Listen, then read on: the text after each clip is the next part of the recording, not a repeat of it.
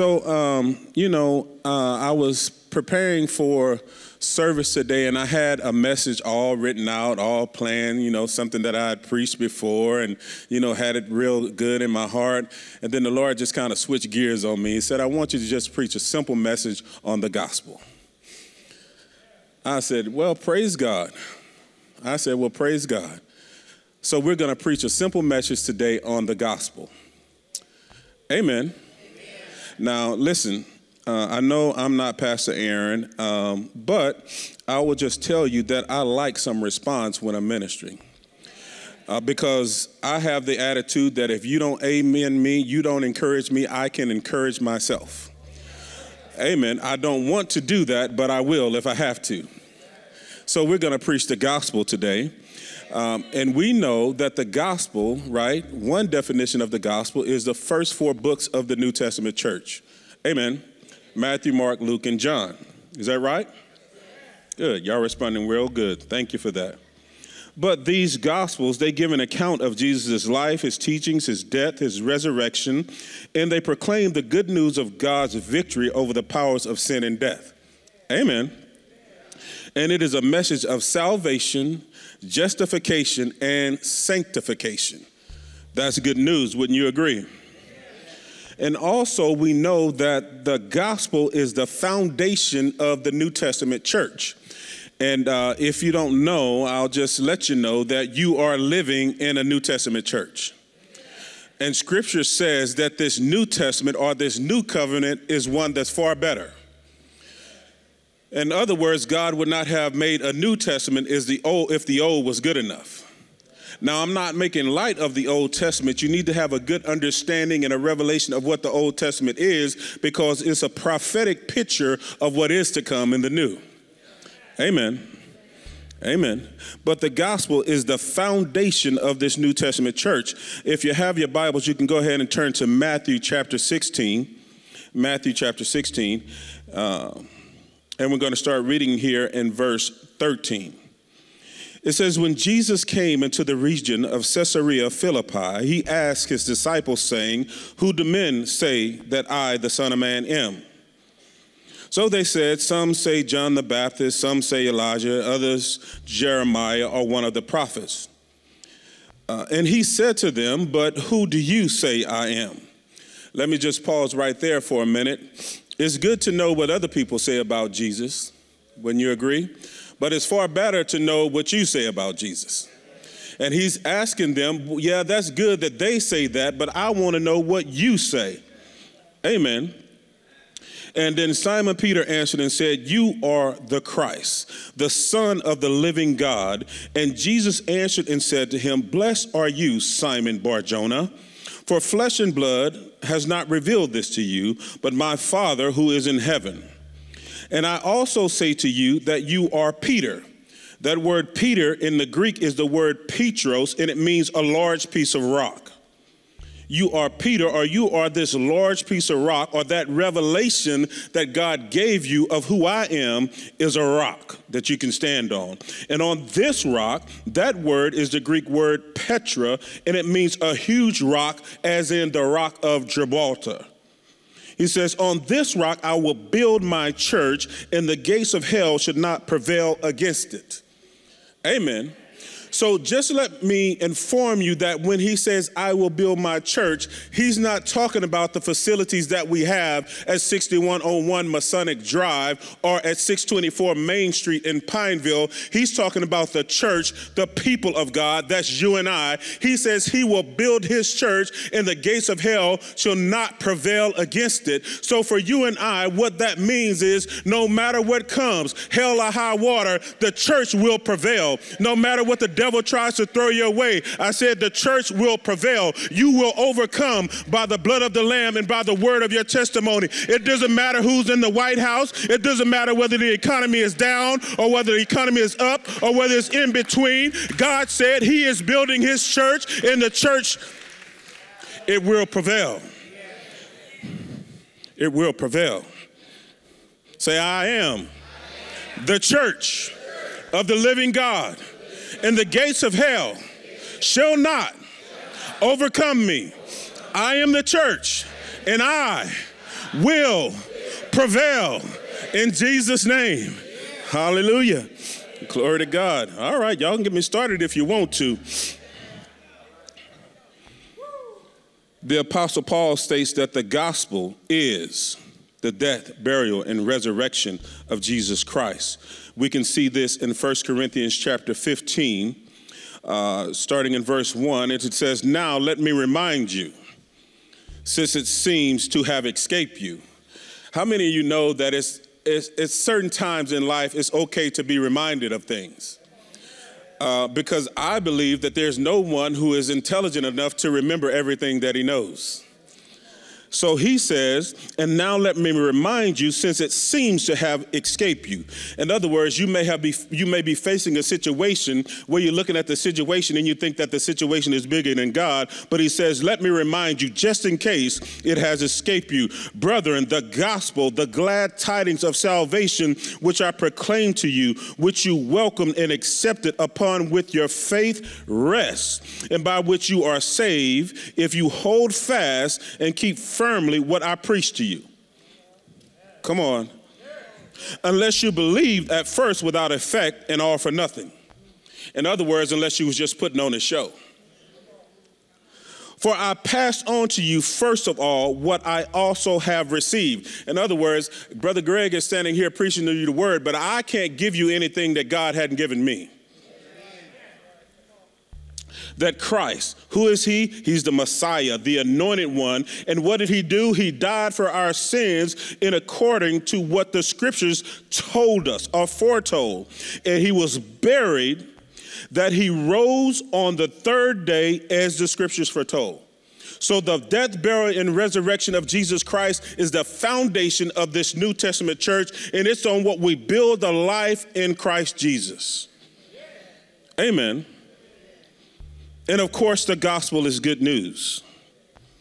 And my purpose today is to deliver and announce to you that there's good news.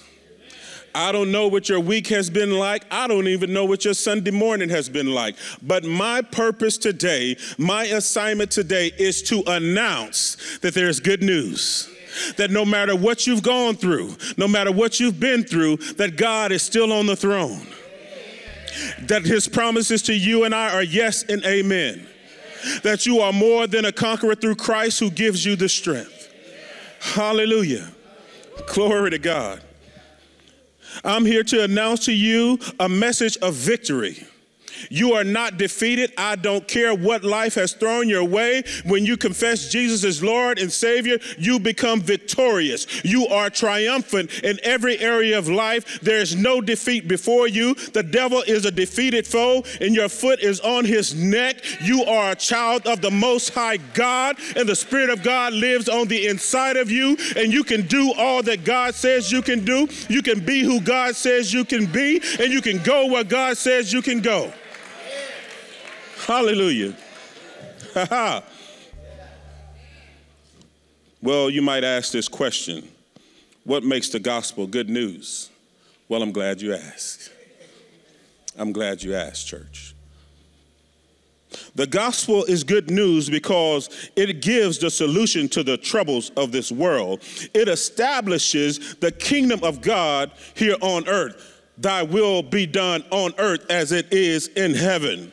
The gospel offers forgiveness through the shed blood of our Lord and Savior, Jesus Christ. The gospel is good news because we have been given a new life in Christ Jesus. 2 Corinthians 5:17 says, therefore, if anyone, is there any ones in the room today? If anyone is in Christ, he is a new creation. Old things have passed away. Behold, all things have become new. And what does that mean for you? Your old way of thinking is gone. Come on, you're not thinking of a less than kind of person. You're thinking of a more than kind of person because you realize that the Spirit of God lives on the inside of you. Your old way of thinking is done away with, and you have a complete reformation in the way that you think. And when you think about who you are in Christ Jesus, it draws all of the blessings of God into your life.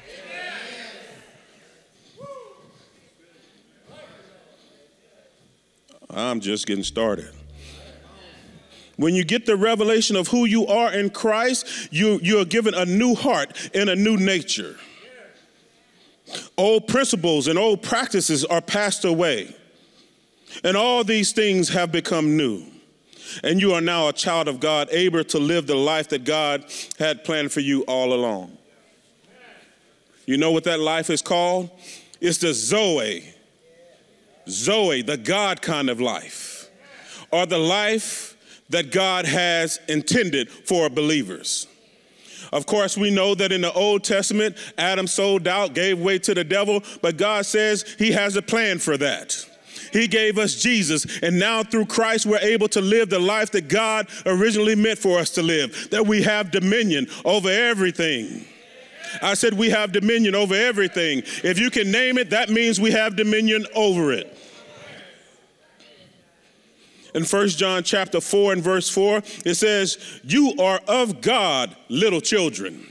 Now, I know that some people think he's talking about the little children like the I-54 or the Kitty Cove Nursery. No, but he's talking about children of God. Amen. You are of God, little children, and have overcome them. Who is them? Those are the ones that are in the world. Those are the ones that try to trip you up. Those are the ones that try to throw salt or shade or try to spill the tea about you and your relationship with God or what you have going on. Because he who is in you is greater than he is who is in the world. Come on, the world don't have anything to offer you. You got everything to offer the world. The Spirit of God lives on the inside of you. The Word of God is in your mouth and in your heart. You have everything to offer the world. Pastor B.B. Hankins says it like this: I'd rather be in the church on its worst day than in the world on its best day. Why is that? Because the world don't have anything to offer me. Everything I need is found in Christ. I said everything I need is found in Christ. Hallelujah. If you're taking notes, write this down. The gospel is good news because we have been raised together with Christ. Amen. I said we've been raised together with Christ. We've been raised together with Christ. Ephesians chapter 2, verse 6, this is the Amplified. I'll give it to you in a couple of translations. He said, and he raised us up together with him when we believed. That's important. And he seated us with him in heavenly places, because we are in Christ Jesus. The Amplified Classic renders it just a little different. And it says he raised us up together with him and made us sit down together, giving us joint seating with him. Whew, praise God. In the heavenly sphere, by virtue of being in Christ, the Messiah, the anointed one. So what you see here, yes, we were raised up together with Christ, but when Christ finished his work, we sat down together with him. And we have joint seating with him. So what does that mean to you and I as this New Testament church, as this New Testament believers? That means, oh man, that we can just sit down right in the presence of our enemies. Come on, because we know what side of the boat we're on. We're on the boat and we're seated in heavenly places with Christ Jesus. The things that this world has to offer us, they tend to grow strangely dim when you have a revelation of where you're seated. I said they tend to grow strangely dim when you have a revelation of where you're seated. I'll just submit this to you. If you ever find yourself in a situation and you feel like you're on a level playing field with the devil, you ain't ready yet. You need to come up to where you're seated. And when you come up to where you're seated, you'll get the understanding that the devil is already defeated, and all you have to do is speak the word of God out of your mouth, because the word of God in your mouth is just as powerful as the word of God in his mouth. Amen. Are y'all doing all right this morning? In Galatians chapter 2 and verse 20, it says this: I have been crucified with Christ. It is no longer I who live, but Christ lives in me. And the life which I'll now live in the flesh, I live by faith in the Son of God who loved me and gave himself for me. In other words, when Christ died, I died. The old me died. In other words, I'm united in the death of Christ by faith. I know you weren't there physically, but you were there spiritually. Woo, glory to God. So we have literally died the old life, and we are risen to a new life in Christ Jesus. Pastor Mark says it like this: you look a whole lot better in Christ than you do out of Christ. Amen. I mean, how many of you have that testimony? Yeah, I know I'm standing up here preaching the word, but Brother Greg ain't always lived this life in Christ. But when I look back on my life, I look a whole lot better now than I did then. Amen. And see, this is the deception of the devil for the people in the world. He'll have you believing that you're really enjoying life. I was there thinking that I was really enjoying life, wasting my money on partying and drinking and running around and doing all this stuff. And the Lord said, look here, son, if you really want to enjoy life, get back to your first love. I've always been a child of God. I grew up in church my whole life, graduated school, left home, and acted a fool for 10 years. But God said, no. Get back to your first love. Get back to your first love. And he simply arrested me. And when he arrested me, I surrendered. Praise God. Galatians chapter 2 and verse 20 in the Amplified Classic, it says it like this: I have been crucified with Christ. In him I have shared his crucifixion. It is no longer I who live, but Christ, the Messiah, lives in me. And the life I now live in the body, I live by faith, by adherence to, in reliance on, in complete trust in the Son of God. All right, so y'all ain't amening on that too good. So let me just expound a little bit. In other words, what he's saying is you don't have to depend on your natural faculties. You don't have to depend on your intellect. You don't have to depend on how much money you do have or you don't have, or what side of the track you were raised on. No, you don't depend on that. Your dependence is on Christ and what he did for you in his death, burial, and resurrection. He paid the price for you to walk in the liberty and freedom to be a child of God.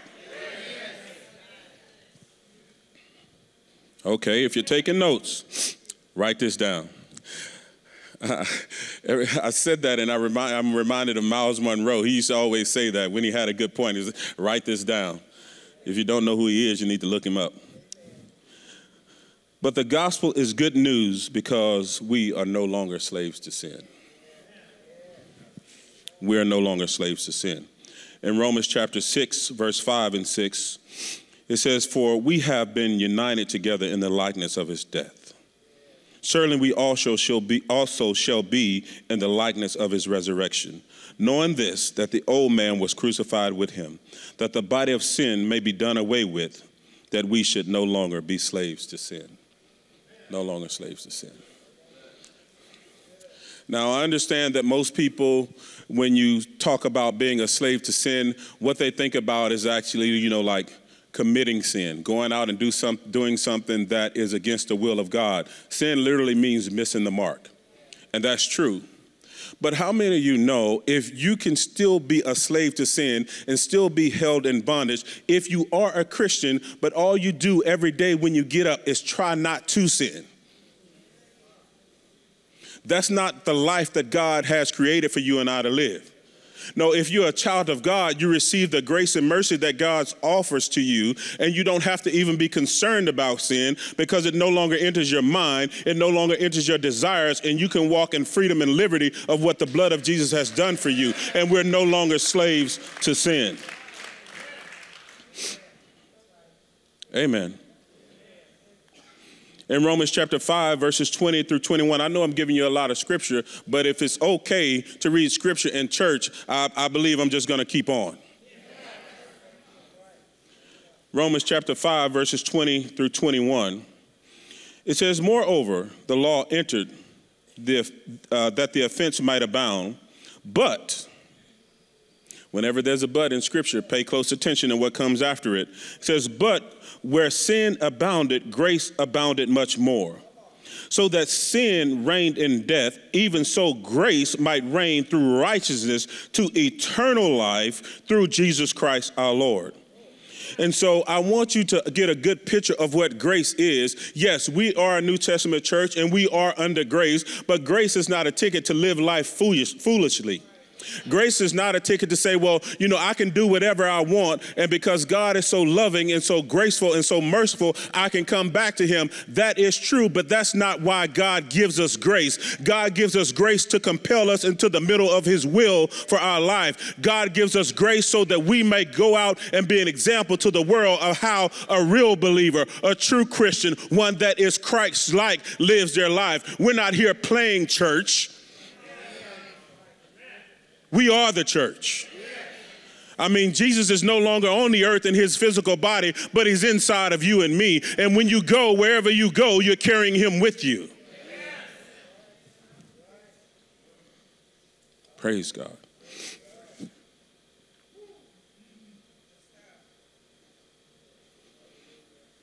We're no longer slaves to sin.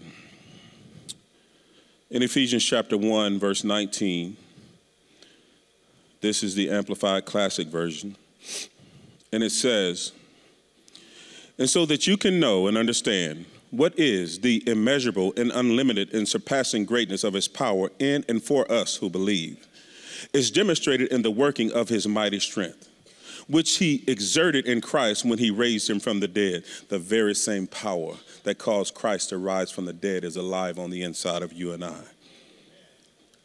Hallelujah. "And seated him at his own right hand in heavenly places, far above all rule and authority and power and dominion, and every name that is named, above every title to be conferred, not only in this age, but in this world, but also in this age in the world which is to come." So I'm just telling you, you don't have to be concerned with what's going on in the world.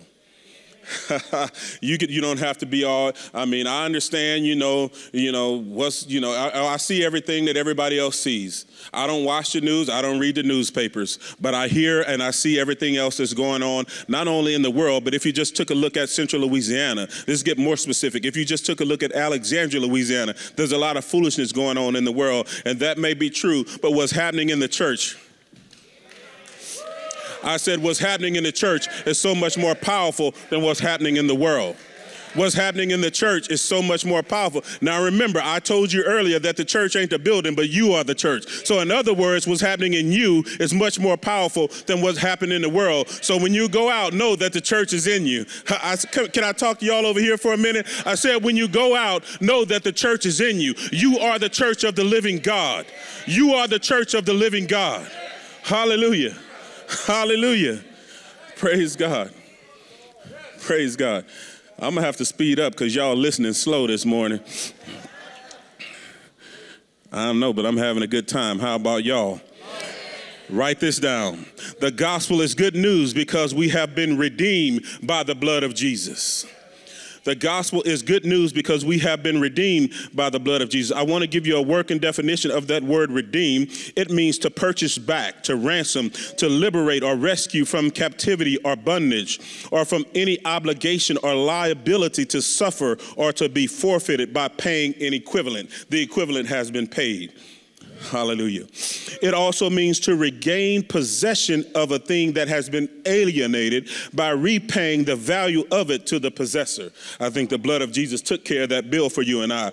It means to rescue, to recover, to deliver, to free by making atonement. It means to pay the penalty.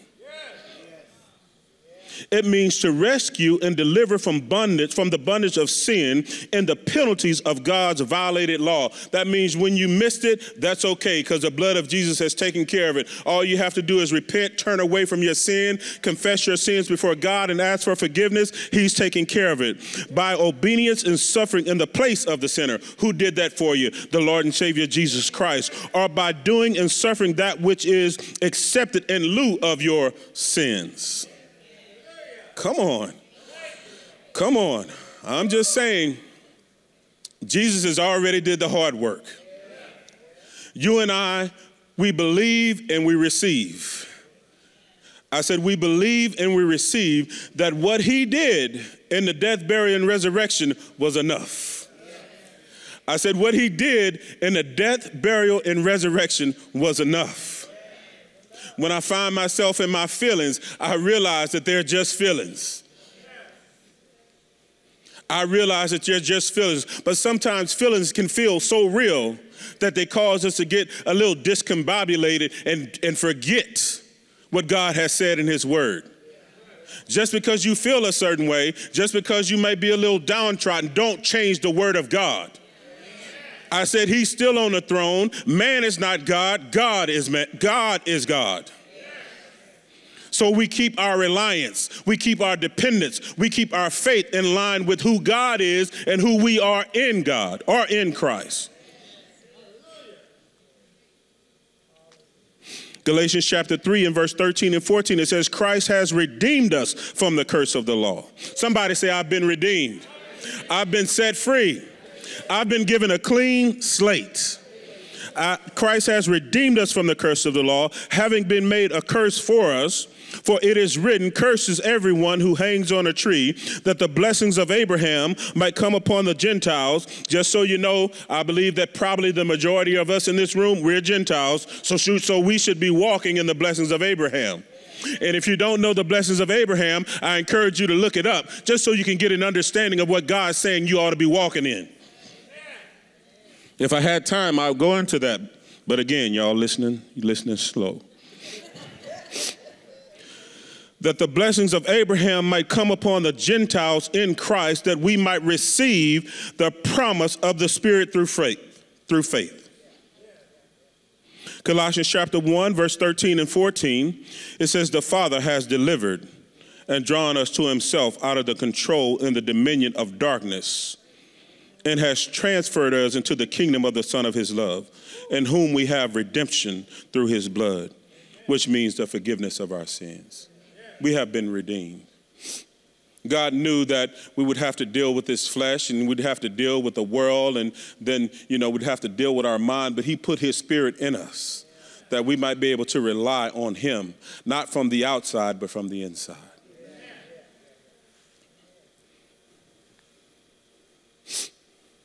Well, I'm about to close, y'all. I don't know, Pastor Aaron usually takes 2 or 3 closings. I'm just going to get one.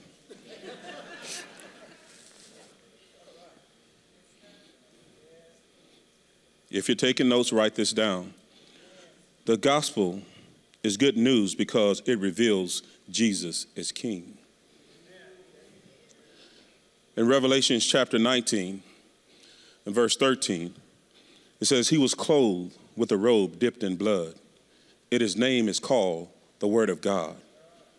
Revelation 19:16, and he has on his robe and on his thigh a name written, King of Kings and Lord of Lords.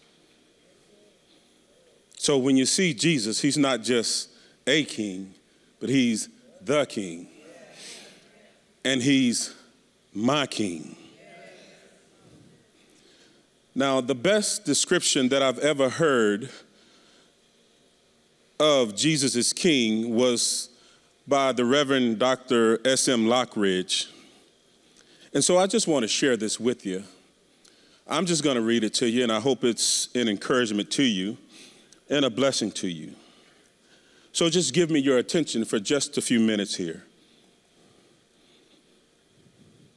It says, the Bible says, my King is a 7-way king. He's the King of the Jews. That's a racial king. He's the King of Israel. That's a national king. He's the King of righteousness. He's the King of the ages. He's the King of heaven. He's the King of glory. He's the King of kings, and he's the Lord of lords. That's my King. Well, church, I wonder, do you know him? David said, the heavens declare the glory of God, and the firmament shows his handiwork. My King is a sovereign King. No means of measure can define his limitless love. No far-seeing telescope can bring into visibility the coastline of his shoreless supply. No barrier can hinder him from pouring out his blessing. He's enduringly strong. He's entirely sincere. He's eternally steadfast. He's immortally grateful. He's imperially powerful. He's impartially merciful. Do you know him? I'm not done yet. I'm not done yet, church. He's the greatest phenomenon that ever crossed the horizons of the world. He's God's son. He's the sinner's savior. He's the centerpiece of civilization. He stands in the solitude of himself. He's august. He's unique. He's unparalleled. He's unprecedented. He's the loftiest ideal in literature. He's the highest personality in philosophy. He's the supreme problem in higher criticism. He's the fundamental doctrine of true theology. He's the cardinal necessity of spiritual religion. He's the miracle of the ages. He's the superlative of everything good that you choose to call him. He's the only one qualified to be an all-sufficient Savior. Church, I wonder if you know him today. He supplies strength for the weak. He's available for the tempted and the tried. He sympathizes and he saves. He strengthens and sustains. He guards and he guides. He heals the sick. He cleanses the lepers. He forgives the sinners. He discharges debtors. He delivers captives. He defends the feeble. He blesses the young. He serves the unfortunate. He regards the aged. He rewards the diligent. He beautifies the meek. I wonder if you know him today, church. I wonder if you know him today, church. Well, he's my king, and he is the king. He's the key of knowledge. He's the wellspring of wisdom. He's the doorway of deliverance. He's the pathway of peace. He's the roadway to righteousness. He's a highway to holiness. He's the gateway of glory. Do you know him? Well, his office is manifold. His promise is sure. His light is matchless. His goodness is limitless. His mercy is everlasting. His love never changes. His word is enough. His grace is sufficient. His reign is righteous. His yoke is easy and his burden is light. I wish I could describe him to you, but he's indescribable. He's incomprehensible. He's invincible. He's irresistible. Well, you can't get him out of your mind. You can't get him off your hand. You can't outlive him, and you can't live without him. The Pharisees couldn't stand him, but they found out they couldn't stop him. Pilate couldn't find any fault in him, and the witnesses couldn't get their testimonies to agree about him. Herod couldn't kill him, death couldn't handle him, and the grave couldn't hold him. Yeah, that's my king. I said, that's my king. Thine is the kingdom, thine is the glory, and thine is the power. That's my king. That's my king. That's my king. Hallelujah. Glory to God. That's my king. Hallelujah. Hallelujah.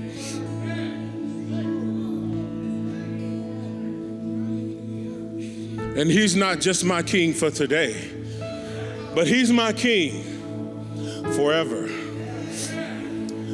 and ever.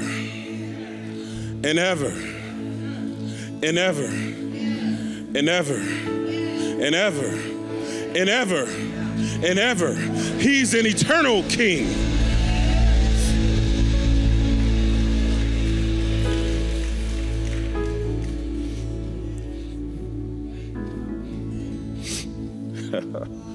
I have in my notes to ask the worship team to come up, but they beat me to the punch on this one.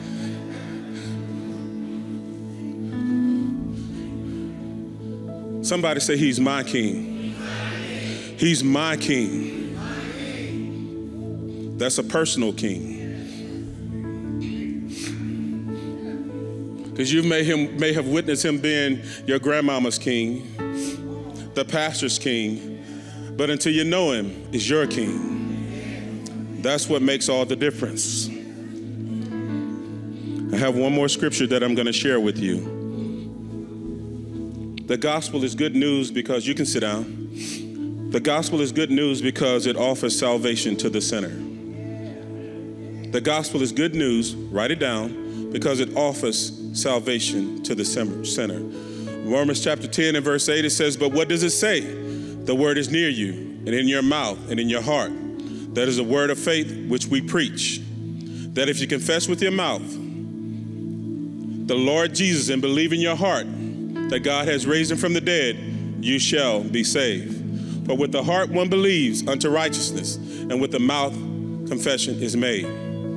Confession is made. John chapter 3 and verse 16, it says, God so loved the world that he gave his only begotten Son, that those who believe in him should not perish, but have everlasting life. Everlasting life.